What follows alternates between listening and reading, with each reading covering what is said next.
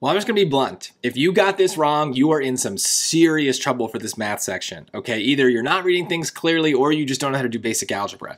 We need to get C alone, right? So it doesn't matter if there's P's and K's and other things, right? The goal is get C alone. So we have to get rid of anything that's attached to the C. There's only one thing attached, and it's the 7. And remember, because of germ das, which is what I call the order of operations, some of you learned it as PEMDAS or something else, but I call it germ das, we need to do opposites, right? So everything has an opposite. Addition and subtraction, opposites. Multiplication and division, opposites. Exponents and radicals, opposites. The G stands for groupings, but we don't really have any groupings here. There's no parentheses, there's no radicals or anything like that. So what we need to do is just think, okay, what's attached to the C? Well, it's attached through subtraction, so we're going to use addition, its opposite, to get it out of there. And literally just cancels it out here, leaves us with C alone, and then the 7 just gets tacked on at the end. So choice A is the answer. There's not really a lot of complexity to this. You really need to know how to do this, but these are also questions that tend to lend themselves to arithmetize if you need to.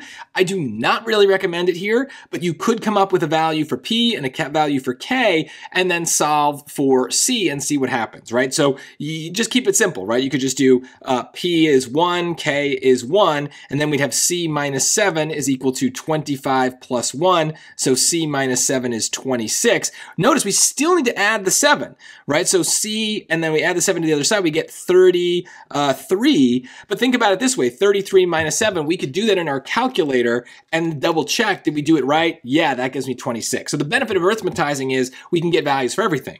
Now, what we really do here? Well, we would just plug those same numbers in. 25 times P is 1, so that's still 25, plus 1 plus 7. Well, 25 plus 1 is 26, 26 plus 1 is 33. So that would work. We would need to try everything else. I'm assuming it's gonna work. I'm not going to really waste your time with it, but we would need to try all the other choices, plugging in those numbers, because if we get 2 answers that give us 33, that give us the C value that we want, then yeah, we got to try a new number and change the P or change the K or something and see what, try to narrow it down from there. So that's why this is not a good arithmetized question, is that's time consuming, but it's better than getting it wrong. So make sure that when you have these questions about putting things in terms of something else, you understand the rules of algebra. That's basically all these questions are testing.